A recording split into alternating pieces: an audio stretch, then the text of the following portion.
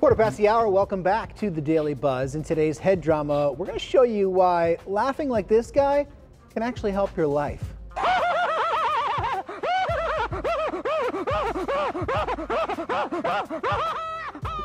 No, we're not crazy. We are joined by organizational psychologist, Dr. Joe Pace. Welcome back, Joe.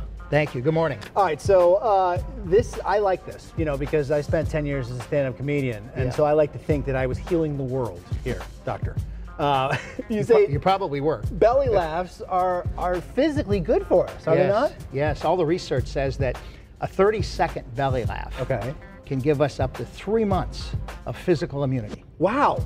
So you have 4 good ones, you're all set for the year. It's like getting a booster shot. I really was like Dr. Chuckles. You are. That's fantastic. Absolutely, absolutely. Positive thoughts energize us and strengthen the immune system. Absolutely. Okay. Absolutely does. All right. And also you say that negative thoughts drain you on the opposite side of that. They do. A 5-minute fit of anger will deplete an entire 8-hour workday for you. It just drains you tremendously. Right. Okay.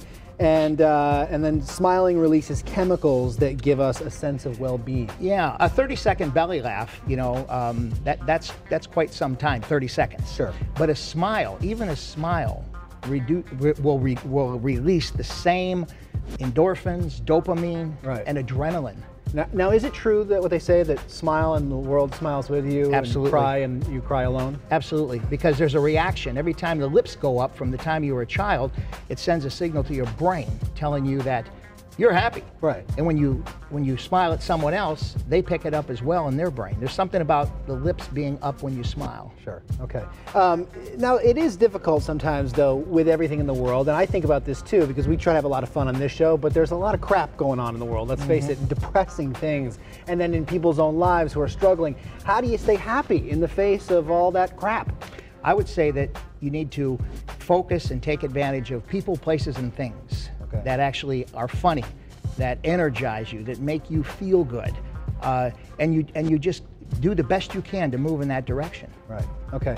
I want to get one last take on something. As an organizational psychologist, what would you say the percentage is of times that people type LOL and have not, in fact, laughed out loud? Probably the majority. Very high, I would say. Very high. And frankly, I'm tired of people typing that when they haven't actually laughed out loud. I agree with you 100%. So actually laugh out loud today. It's good for yourself, it's good for your psyche, it's good for your overall immune system. And to find out more great stuff from Dr. Pace, go to headdrama.com. Good.